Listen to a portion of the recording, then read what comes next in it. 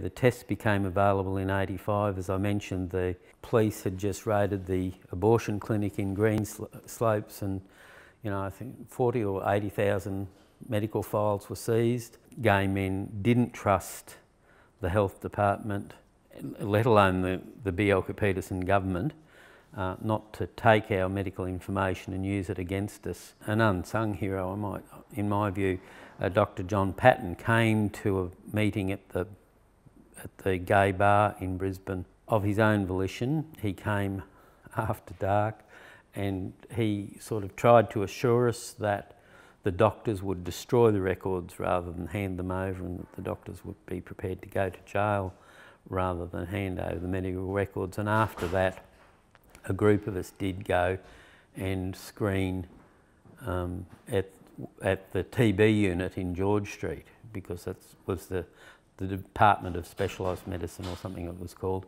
because we realised that it was a public health issue, that so long as it remained underground and unspoken of and what have you, it would just fester away, and the government in Queensland just wasn't competent, given its ideology, to deal with the issue.